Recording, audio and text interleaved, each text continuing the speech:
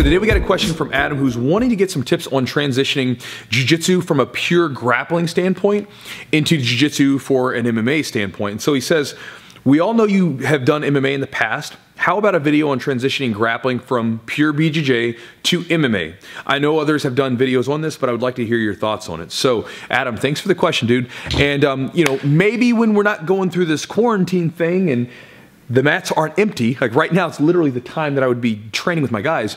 Maybe later on when we're not in quarantine, I'll do some videos with some of the guys and maybe give you some tips on it. But for today, I figured I would give you 3 things to sort of keep in your head if you're going to be someone that's going to transition their jiu-jitsu from a pure grappling standpoint into an MMA standpoint. Because again, when I got started into MMA, I was a purple belt. And I had been in a pure grappling sort of state, and then I sort of went through a crash course into getting ready for my MMA fight. I only trained the striking aspects for maybe a month or 2, and then started fighting. Again, it was a different time period. But over the years, I've learned some stuff that's made my grappling effective, and I was able to use my grappling pretty effectively in most of my matches, winning most of them in first round with a submission of some sort. And so I'll give you some tips, and hopefully these are useful to you. So the first thing, brother, that I think this is probably one of the most helpful things that I can give you. And again, this will take some time for you to put into action, but by far one of the most important things, and that is learn how to strike. I mean, it's just as simple as that. When I first started getting into the striking aspect and fighting aspect, I hated getting hit. I didn't know how to get hit. Also, going for takedowns when you're afraid to get hit and you don't understand striking is a very weird thing, because the timing of the striking, the movement of the striker, and even just the fear of getting hit is going to mess all that up. When you learn how to strike well, then you not only kind of get a sort of a sense as to how they're striking and when the right time to go in is, but you can also learn how to use your strikes to sort of mask your takedown attempts. A lot of times in my fights, I would use, I would come out with jabs and then head movement, and I would go in for my takedown. Or there was even one fight where I was going up against this boxer who I had sparred with a year before we fought, and I knew if I tried to strike him, he would light me up. So I wasn't doing that.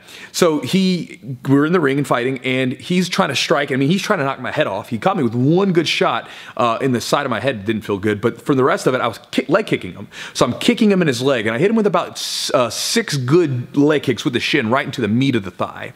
And I started noticing his leg get heavy. I could see him getting really flat-footed. And then I acted like I was going to go for a leg kick, and then I shot him for a takedown, took him down. So I masked my takedown with striking. And again, that was because after my very first fight, I realized I needed to get some striking, and so I started going to boxing gyms and started doing pure boxing and pure Muay Thai and pure all that stuff so I could learn it all and then combine it with my jiu-jitsu and my wrestling and everything else, and I could kind of mix and match what worked for me. And so I would encourage you to learn it in its pure form too. You know, if like a striker came into my gym and said he wanted to fight MMA, I would make him learn pure jiu-jitsu and pure wrestling. I wouldn't want to say, here, just do these 2 things and you'll be fine, because again, you don't know that. I think it's better to learn everything, to learn as much as you possibly can. So this way you give yourself as many tools as possible to draw on and create your style. Because you don't want to get locked into this thing where, you know, people sort of write off techniques or you don't need that, right? Because we see that a lot of times these techniques that have been written off come into play and they're really usable, right? Like there was the front kick from Lyoto Machida and Anderson Silva. And then even recently you've had Conor McGregor use a shoulder check, which for the most part, all of us thought was just kind of an annoyance, not really a really good offensive weapon. And he used it as an offensive weapon really well. So again, you want to learn as much as possible so you can create your own style. That's your job as a mixed martial artist. To create, make your own art, right? Make your own style. And then the next thing is that when you're creating, you're probably going to find this, with your grappling, you're going to have to simplify it.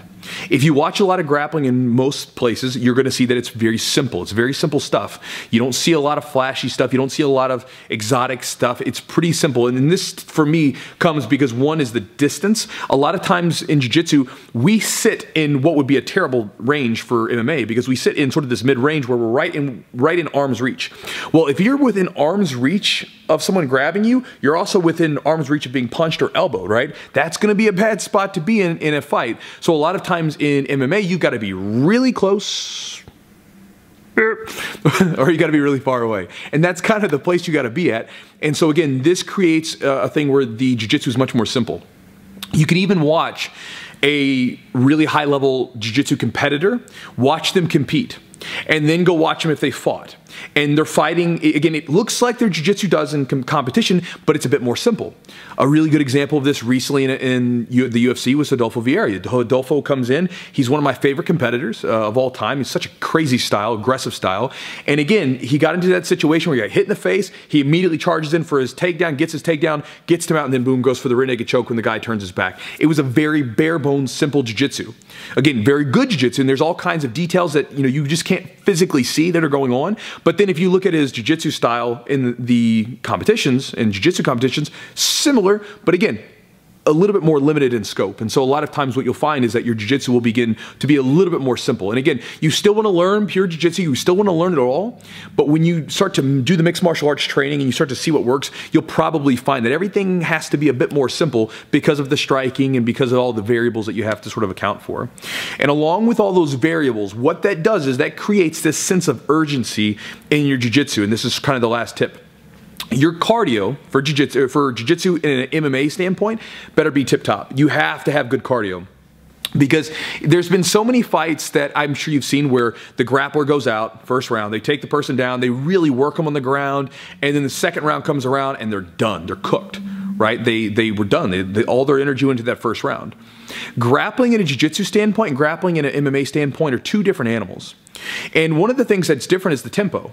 In a grappling match, with a pure jiu-jitsu competition, there's this kind of tempo where it's slow, fast, and then a stop or a pause. And this is because, you can think of a takedown, for instance. If I'm going for a takedown, I'm locked up with you, I'm moving around with you, slowly getting my setup. Again, I'm expending energy, but it's at a slower pace. And then once I know that I've got my setup and I'm getting ready to go for my takedown, boom, full energy, full explosion, burst of energy as I go for that takedown, right? Tons of energy being expended. And then once I get on top, I'm holding position, take my breath, sort of settle into position, and then I start to work for the next setup. In an MMA standpoint, man, because of just the amount of variables that you have to think about, it can change on a dime. Anything can happen. And then the sense of the grappling, the sense of urgency is much more frantic because one, you've only got 5 minutes on the ground. Another thing is that they'll stand you up if you're not quick about it. And again, if the strikes are there, it changes everything. You look at the pace that Rodolfo put in that last match that I'm referencing, and again, that's a frantic pace to get to that takedown because you got hit in the face. It's a different animal. And so again, I would encourage you that if you're going to transition your jiu-jitsu from a jiu-jitsu standpoint into an MMA standpoint, your cardio better be tip-top, man. And that was something that I learned because even in my very first couple of fights, they were very quick affairs. They weren't very long, but I remember how tired I was after those fights. The first one was like 30 seconds, right? And what's so funny about that fight is going back to the striking thing, I didn't know how to strike. I was sitting there across the ring. George Urgel was the ref. He says, fight. I run across the ring and I'm about right here to the guy. And I realize, what do I do now? And luckily I shot in on a takedown when he went for a kick and I took him down and got the choke. But 30 seconds in there, and I was in pretty good shape at the time. And I remember I was like, whew, like my heart was going, man. And again, it's a different animal. Again, jiu-jitsu, we understand that it's a lot of times it's fun. MMA it's very there's a lot of damage that could be done to you, so you got to be on the ball, man. So again, I would say your cardio better be through the roof if you're going to fight into a situation, and you'll probably find that out as you're training. So you want to definitely increase your cardio. So anyway, brother, I think that's sort of the tips there for you, Adam. Striking, learn it. Make your jiu-jitsu better. Simplify your jiu-jitsu. This will happen naturally as you're training. And then your cardio. Work on that cardio, man, because that cardio will allow you to keep the pace going and keep going and going and going. Again, a lot of times in an MMA fight, man, cardio in many cases is the deciding factor. And so it's something you definitely need to put your energy and time into. So hopefully that's helpful to you. And again, later on when the mats have some people on them, I'll try to do a video for you in the future. And if you guys have any questions about this kind of stuff, put it down in the comments below, and I'll talk to you guys next time.